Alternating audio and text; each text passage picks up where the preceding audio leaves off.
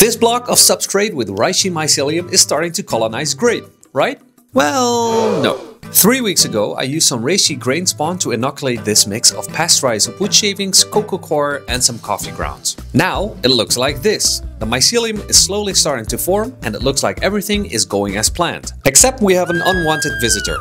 Every mushroom grower ever has always hammered on the importance of a sterile process, and it looks like I haven't done a good enough job.